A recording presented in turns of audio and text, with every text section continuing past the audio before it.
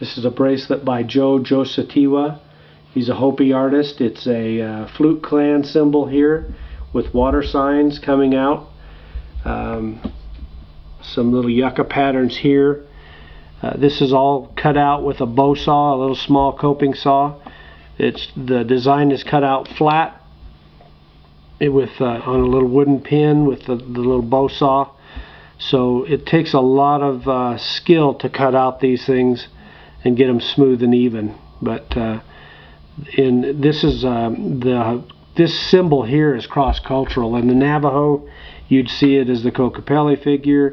The ancient people, it was Kokopelli, kind of, and then the Hopi is a symbol of the flute clan, and they all kind of have parallels in there. So which deals with water and fruition and the coming together of people, and also seeds in the natural way of fruition. But very well done, nice cutout work, very clean. It's a great little bracelet.